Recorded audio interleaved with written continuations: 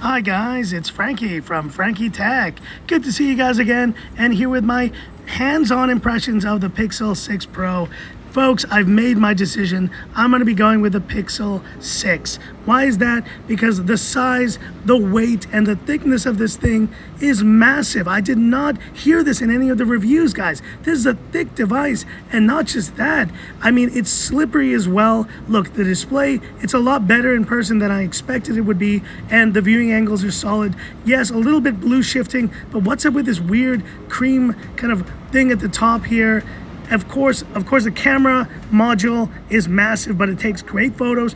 Yes, I'm giving up the telephoto, getting the Pixel 6, but folks, this phone is expensive, costing nearly $1,200 US here in Hong Kong, while the regular Pixel 6 with the same Tensor chip, with the same main camera, and arguably better design is actually going for less money.